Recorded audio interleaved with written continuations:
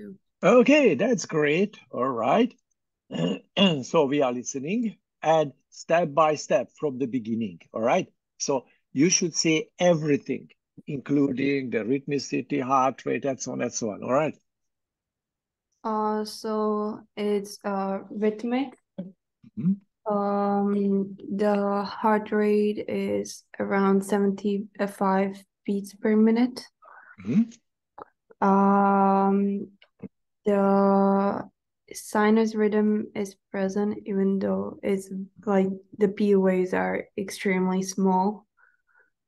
I could sometimes barely see them. All right. Um, and there is ST elevation, like here. I don't know if you can see my mouse. And what was the axis? Oh, the axis, I didn't do that. The Sorry. PR interval, and that's one, that's one. So you should say everything. Uh, Okay. so since the lead one is positive, it should be on the right side of the axis, and um sorry, I need to pull up this circle. Okay. Or I can do it back, just like So that. which is the smallest one? Which is the smallest one? That's the easy way. Which? The free. Oh no, the AV. Okay. AVF. Okay, so AVF is the smallest one. It's meaning we are perpendicular to AVF. AVF is in 90 degree. Yes. Okay, Yes. so we are looking at 90 degree, which is perpendicular to 90. That's 0, or another one is 180. Lead number 1 is positive, so the axis is around 0. That's it. And because AVF a little bit positive, it's meaning that a little bit more than 0, so you can add about 10 degrees to it. Okay. Mhm. All right. Good. Now, the next one, you said that the PR interval is okay. All right. The width of the QRS. Um, it's so it's 2, so 2 it's 0.04. It's normal. So it's normal. All right. So the QRS width is normal. So there are no intraventricular conduction abnormalities here at all. So it's nor AV. So we don't have any kind of conduction problem. Okay. The next one, if you go, this is the Q wave. Do we see any Q wave in the QRS complex? Yeah. Okay. But we are talking about the Q, whether the Q is wider and deeper than, okay, wider than 1 millimeter and deeper than 1/4 of the R. Mm-hmm. I don't think so. No, it's not. No. So yes, we do have Q wave, but normally in lead number 2 in the left ventricle leads, we can see Q wave. But this Q is not 1/4 of the R and not as wide as no more than 1 millimeter. That's fine. So there is no, especially if you evaluate the Q wave, that Q wave that represents, for example, necrosis should be found at least 2 consecutive leads. So for example, if you do see, for example, pathological Q wave in lead number 2, you should see it in AVF as well, or lead number 3. If you do see in lead number 1, you should look at AVL again, or you should look at V5, V6, because these are the lateral leads. Okay? Would we consider that the AVL has any P wave? No, P wave. Also P wave and Well, I don't see any P wave here, but doesn't matter, and there is no Q wave as well, so it's nothing. but in the AVF this small one is a Q Yeah, wave. but that's a small one. It's not a pathological one. It's not deep, not Okay. wide. That's it. So there's no sign of necrosis. Okay, Mhm. go on. And as I mentioned before, like there are ST elevations Okay, very good. So let's see, we do see ST elevation in lead number, oops, lead number one. No, it's you can reduce a little bit because it's much easier or much nicer to see it. Further, please, further. We want to see the all 12 leads. Okay, good. All right, I'm going to erase this one and this way I can make notes. All right, so we do see in lead number one, lead number two, okay. We see in AVL, yes, so far. We do see it in V2, V3, V4, V5, V6, okay. So relatively almost all leads, we do see this ST elevation, okay? Then also in V1, consider it as ST. Well, no, that should be a little depression. If you get closer, now you can get closer, please, because it's much easier to see it, okay? And if you compare the ST segment, for example, to compare this VR to this one, you see that's a depression, about 1 millimeter depression. This is one thing. And another thing, if you are looking at this ST segment, you do this kind of notches.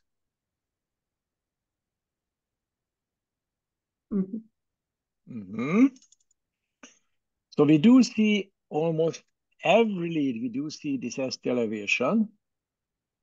And relatively, it's a very high extension. And if I would see the anamnestic sign, and this patient could have some chest pain when is sitting or while the position is influences it, in supine position especially, or in deep inspiration. What would you say? That is a heart attack. No. That could be a pericarditis. So it's not a pure infarction, because sometimes in pericarditis, the sign could be very similar to a MI, and you can differential diagnose basically if you do see almost every leads, plus you do see this kind of notches that I just pointed previously, all right? If you do see these notches. And another one, if you look at the age, but you don't see any anamnestic sign of this guy, and this is how you diagnose so pericarditis. So don't forget pericarditis associated with ST elevation. And usually the pain is not typical for an MI or angina, because the angina, usually the effort angina, for example, that's induced by exercise, and usually it's very well localized to the pericardium, or it radiates to the fingers or the back or down to the stomach. So this can be the additional clinical sign of the patient. Okay. It was a hard one, I know, but this can be pericarditis. You can meet with pericarditis. Okay, Anita is not here. Yes, I don't see Anita. Sir, Okay, I have a question. good.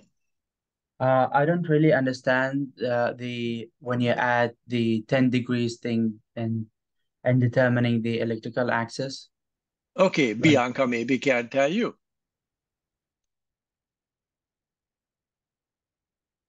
To determine the electrical axis of the heart? Yeah, why did I give 10 degrees extra? This is what you asked. Yes. Because isn't it because the lead 2 is also positive and no like No.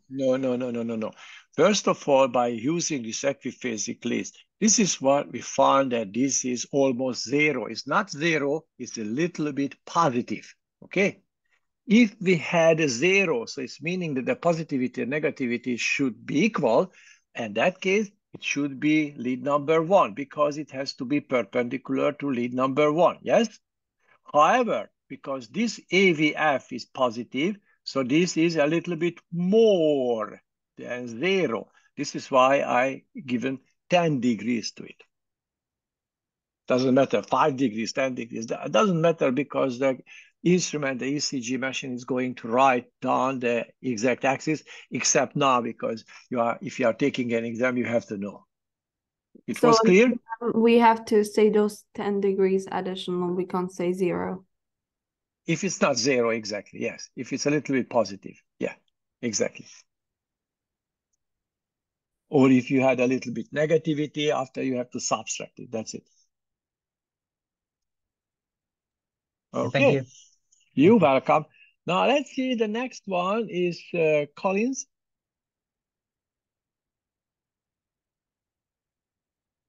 He's not here either.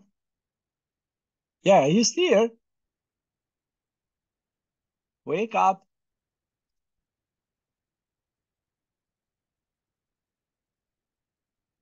Collins, Ruba. Yes, teacher. Good afternoon. Well, good morning. Yeah, okay.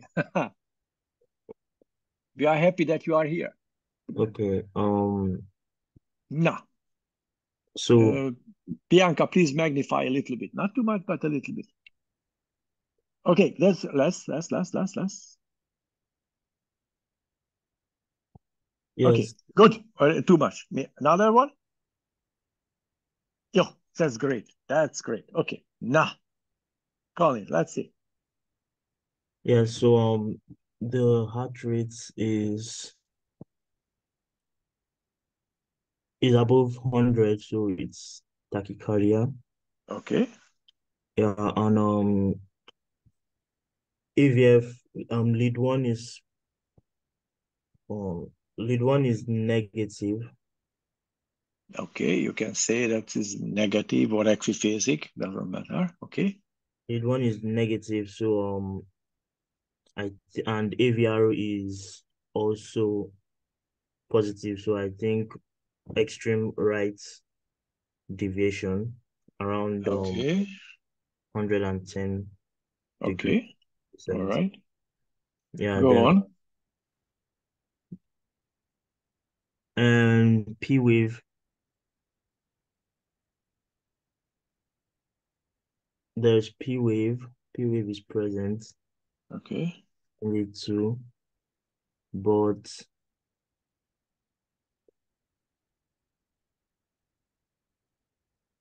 the ST is elevated. So I think it's endo so is subepicardial lesion. Okay. Before you go to the ST segment, first of all, you said that you do see P waves. Fine. PR interval is okay. Okay, the QRS, width of the QRS. Sorry? The width, how wide the QRS is. Is it normal or not? It's short. I don't think so. That's wide. See? From here to here. That is more than 0.1 seconds. So the QRS is wide, okay? Okay. So what does it tell us that when the QRS is wide? We do see a sinus written. We do not see any AV block, but because the QRS is wide, we do have an intraventricular conduction abnormalities, okay? And especially, you said that we do have a pathological right deviation. Fine. Now, why the QRS is wide? So some kind of intraventricular conduction block we have. Which one? You have to look at the right leads and the left lead. Whenever you do see the wide R complex, the block is there. Where can you see the wide R complex? Wide R complex. In V1 and V2. You can see it on the right side, yes? Yes. Okay, that means that we do have a right bundle branch block, a complete right bundle branch block. So far what we diagnose an RBBB, okay? So the RBBB, all right. Now, the last time we discussed this conduction anomaly, so we do have a RBBB plus because we had a pathological right deviation, additionally to this one, we do have a right deviation, means left posterior hemiblock. And how do you call these two things together? When we do have a right bundle branch block plus left posterior hemiblock. How would you call it? This is the bifascicular block because two fascicle is missing. So this is a bifascicular block. Okay? Yeah. Now, so far we discussed that this is a conduction abnormality so far. Okay, the next one, let's see, do we have pathological Q wave? Q wave is The first negative wave in a QRS complex.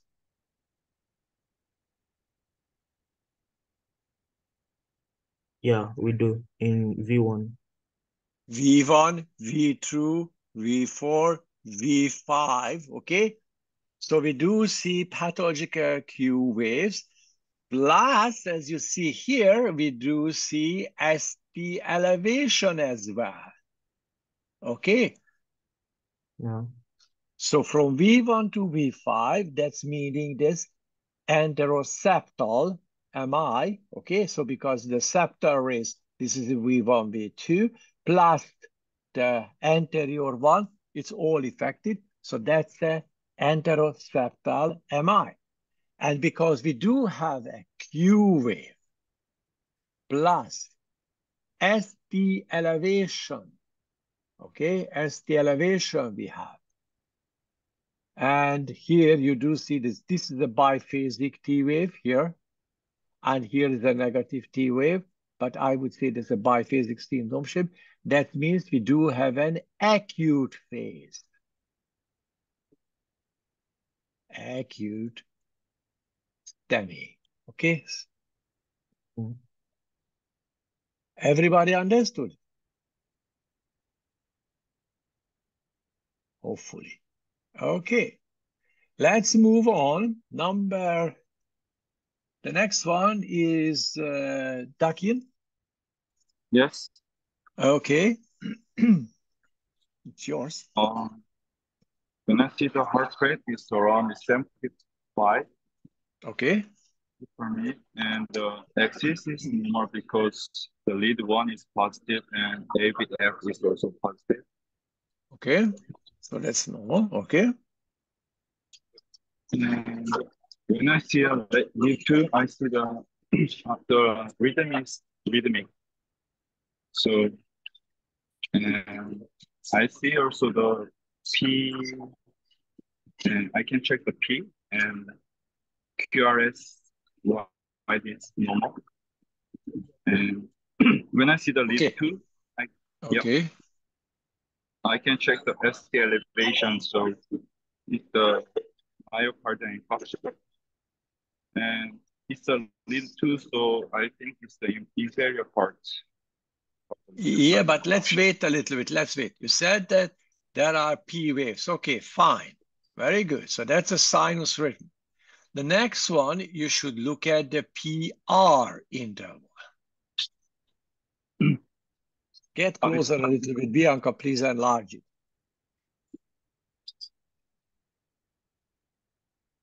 Okay. Let's count how many millimeters we have. Okay, this is meaning that if I start to count here, 1, 2, 3, 4, 5, 6.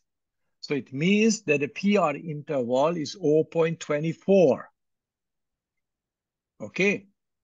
If it's 0.24, so 0.24 second, what does it mean? It's quite low. 24 and nothing. 24 is high, 0.24 second. So it's meaning that we do have a... Maybe blue. Yeah, it's high, that's longer, not low. That means we do have a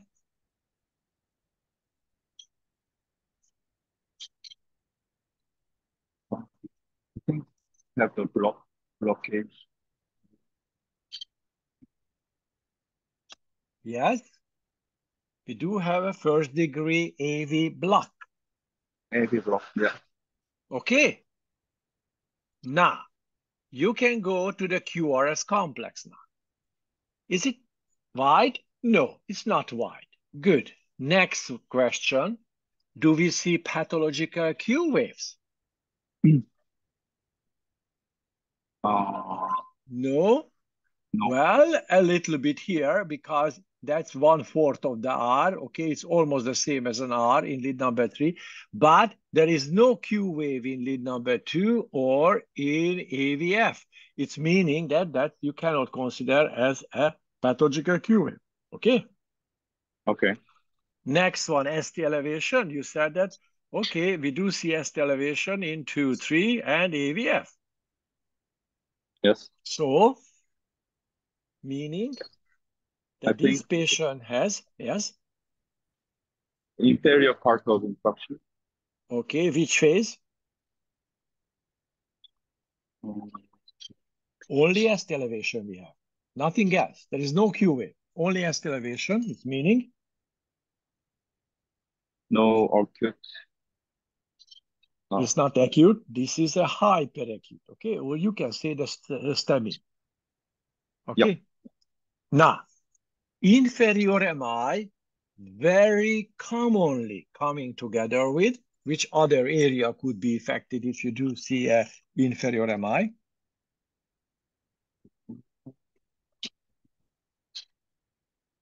Is posterior.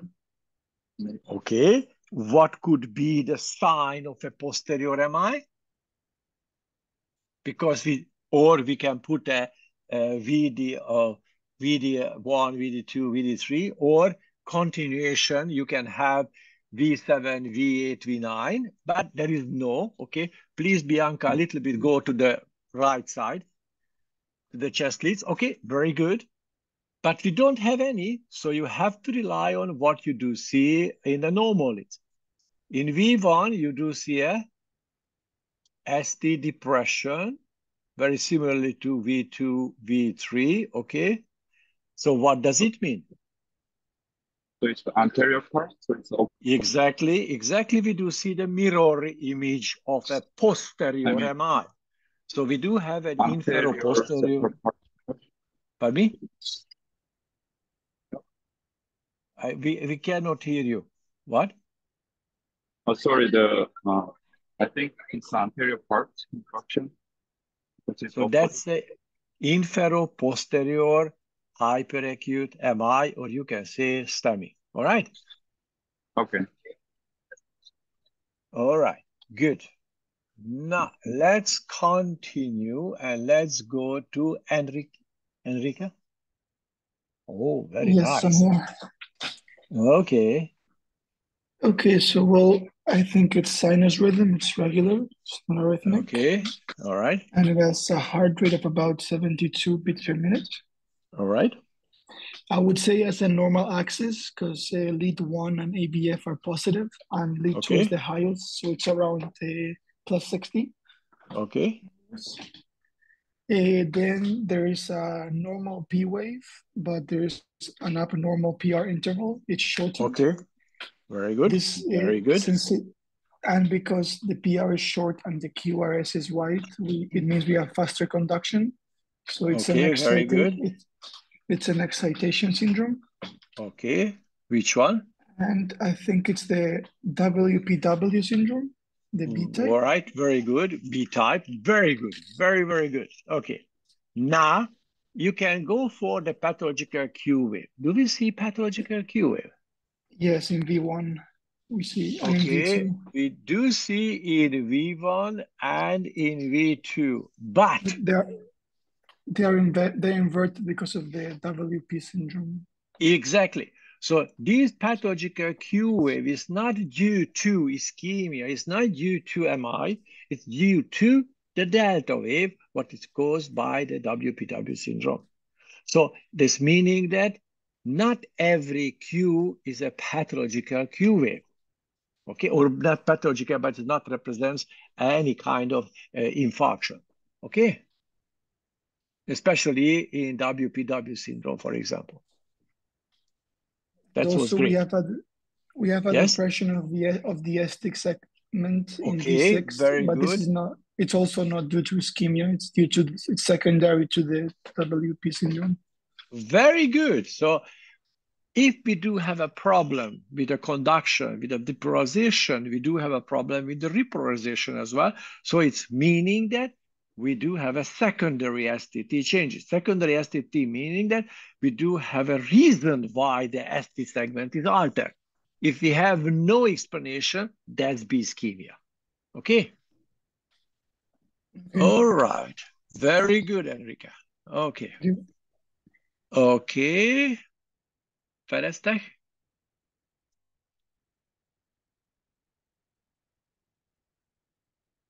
Is not here? No? Okay, let's move on. And if not here, okay, Yumin? Yep, I'm here. Okay, and yours is 107. 107. Yes, sir. Okay, Okay, 107. I'm going to do my best. Well, that's so something. First of all, it is rhythmic, Mm-hmm. and heart rate was 75 beats per minute. Mm-hmm. And for the axis, I see that L1 shows positive, Mm-hmm. and ABF also shows a positive. Uh-huh. So the axis is normal. Mm-hmm. Okay. And Okay. for the QRS width, I see that it was tricky because I think it's normal, but Good, a very little good. narrow. No, But it's could okay. it? It's not, it's Okay. normal. It's normal. Okay. All right.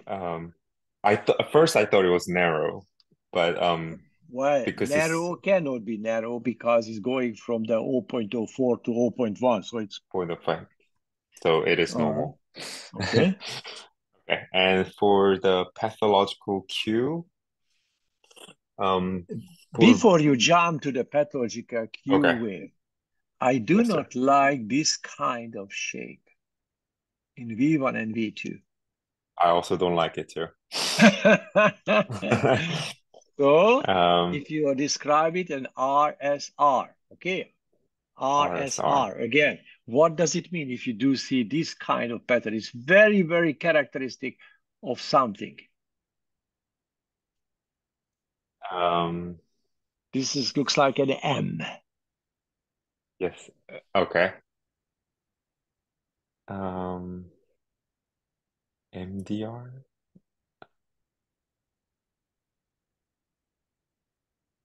I'm not completely sure on that one.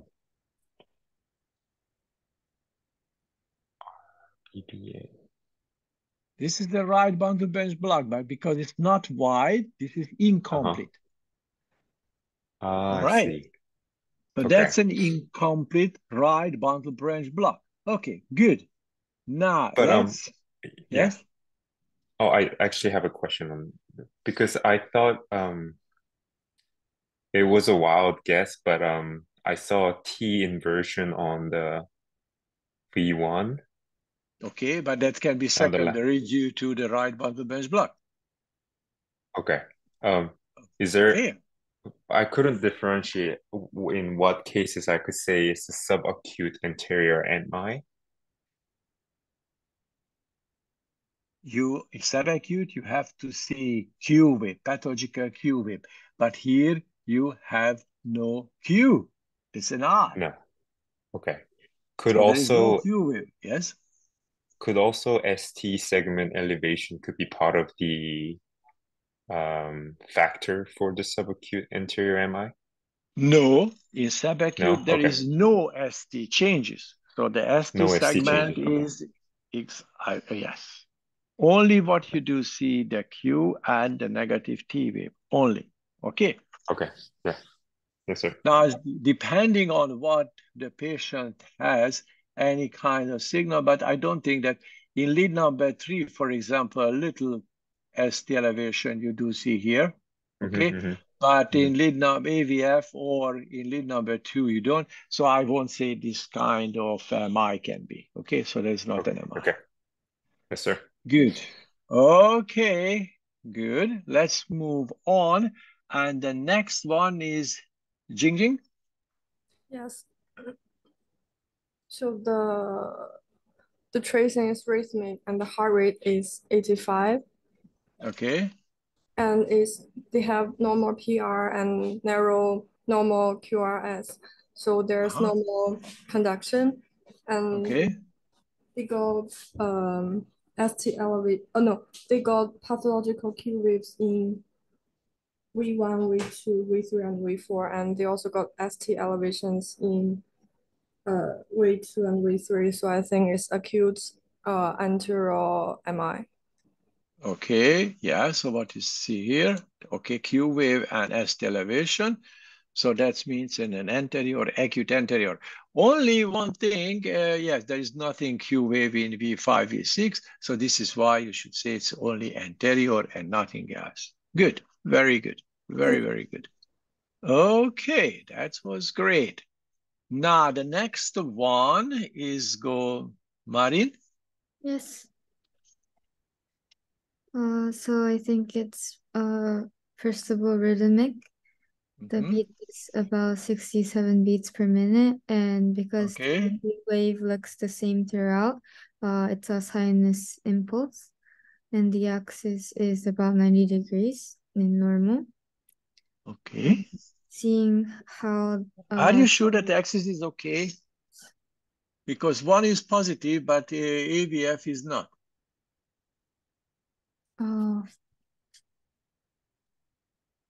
And if you look at this one, lead number 2, I would say it's a little bit negative because it's wider. The second part of the QRS is wider, so you have to subtract a little bit more. So I would say that's extreme left deviation that we have, okay? All right, go on. And seeing how there's a ST elevation, especially in like lead V2 and... Before you go to the ST elevation, let's revise the width of the QRS. Is it wide the QRS or not? Looking at lead 1, I think it's normal. I don't think so, because if you're getting closer, this is the width of the QRS, especially if you look at it in V1. Yeah, that's wide. That's wide. Okay, that's wide. Okay, again, so that's meaning that we do have a wide QRS, meaning that we do have an intraventricular conduction abnormalities. And looking at V1 and V5 or V6, okay? Where can you see the wide arc complex? In V1. So again, that's an RBBB, okay? So the right bundle branch block. Plus, we do see the left pathological left deviation. So again, we do see a right bundle branch block plus left anterior hemiblock. This is called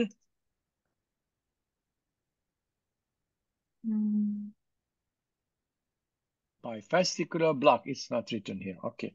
So I don't know why, but it's not writing anything. So that's RBBB plus left anterior hemiblock. Watch out for these things because it's very commonly coming together, the right bundle branch block and the pathological deviation. If you do have a left deviation, that means anterior hemiblock. If it's a right deviation, that posterior hemiblock, and that's the bifascicular block. Okay? Okay. Now, go on. So far we do have a bifascicular block. Okay, next one, the ST segment. You have to look at the ST segment. So for the ST segment, I would say here as well. You can see ST elevation. Okay, and Here you can see Q wave in V1 and V2. Normally, you should see an initial R. So that means you do have an anterior STEMI, and I would say that's an acute. All right, an acute phase. Yes. Okay. All right. Good. You're welcome. Okay, so that was the 109, yes? 109. So, Mohammed, that should be an 110.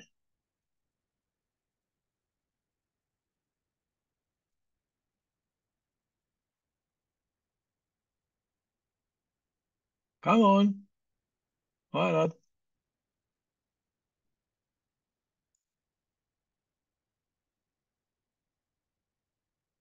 He's not hearing us. Hello? All right. Finally. Sorry. Okay, so this is yours. Okay. Yeah, 110. So it's yes. Hello? Yes, we are here. Oh, okay. So it's a normal sinus rhythm, and it's around 90 beats per minute, and the axis is normal. And I checked the QRS. The QRS is normal. And there's a P wave. And there is ST depression. And I think that's about it. I don't know. ST depression, yes. So we do see in the inferior leads, especially the ST depression, and in the lateral one. So that can mean lesion, so angina. That is the sign of an angina. Okay? Oh, okay. So ST depression, the sign of angina, and usually the effort angina. And the unstable angina should be the same, except the Prince metal angina, because Prince metal angina is associated with ST elevation. Okay, good. All right, and okay, Muhammad Khan. Hello, sir. Good afternoon. Good afternoon. Nice ECG that you got. Okay. It's rhythmic. The heart rate is around 60, I think. There is a P wave, so I checked the PR. It looks normal, less than 0.2. The QRS looks narrow, so I think that's okay as well. And the axis is normal as well because lead 1 AVF are positives. Okay. There are some pathological Q waves in V1 and 2.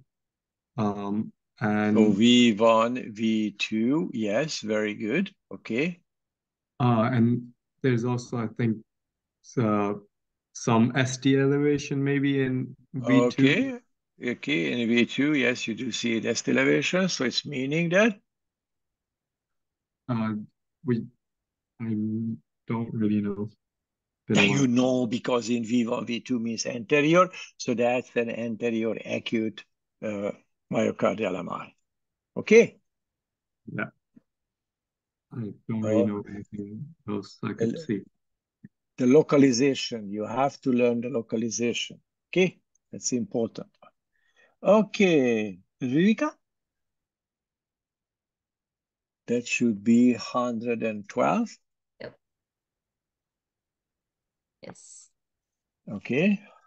I think it's rhythmic, and the heart rate is about 60 beats per minute. Okay. The axis is normal. Lead 1 and AVF are both positive, and P waves are normal, and PR interval as well. The QRS complex is narrow, so it's normal. And for pathological things, on lead V1 to V4 has ST elevation. Okay. So I think it's hyperacute anterior MI. Okay. This ST elevation goes from V1 to V6. So that's in this case anterolateral because the V5, V6 is a lateral. Okay. So if you're looking at the heart is somewhere here. Okay. Now, V1, V2, V3, V4, V5, V6. Lead number 1 is right here. This is lead number 1, okay? And AVL is here. So this is why that's an anterior. That's an apical V4, V5.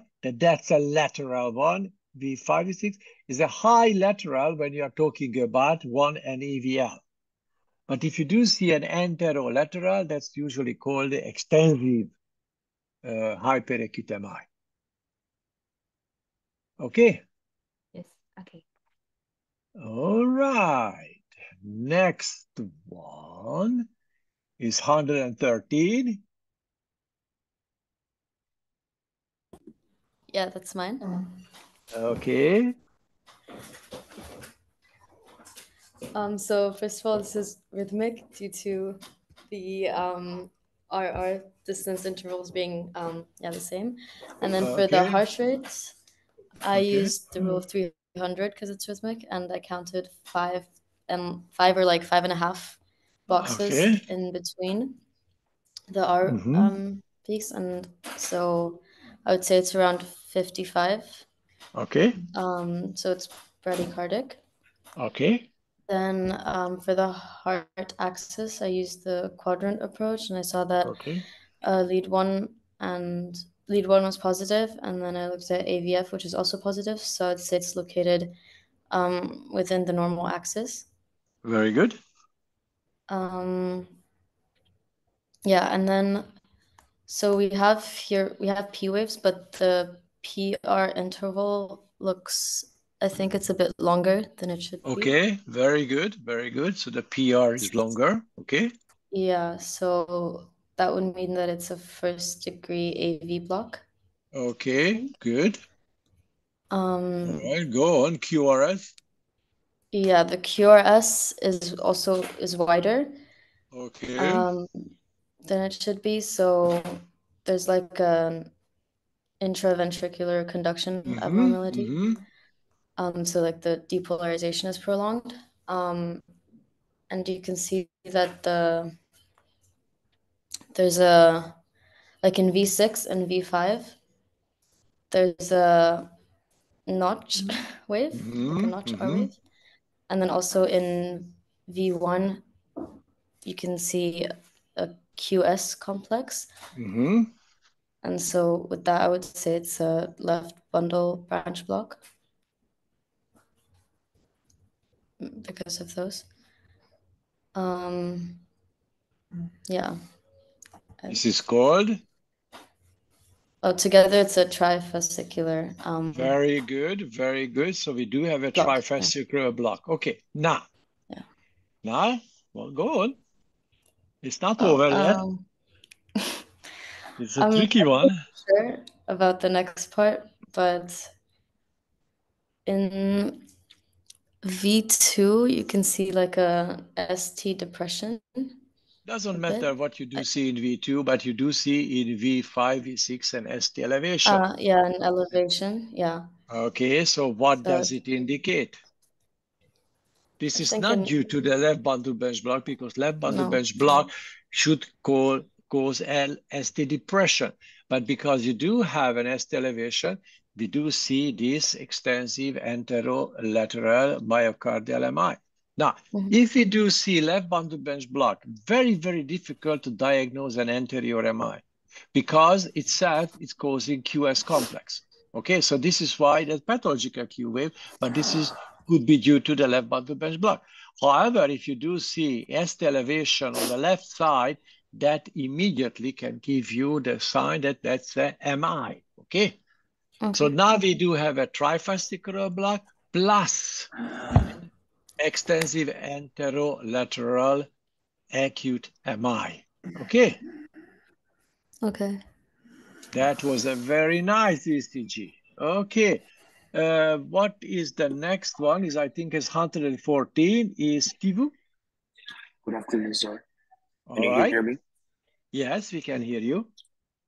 So first of all, as it shows the irregular heartbeats, and also it shows the heart rate belongs to 65 to 70 beats per minute, as there are like 4 squares in the RR interval, and like the P wave shows the normal value, and the axis are in the lead 1 shows the positive value, and lead 2 also shows the positive value as well, and AVL shows the negative value. So the axis is in between the 60 to 90 degree. Okay. And there's no pathological Q wave that we can see in this ECG.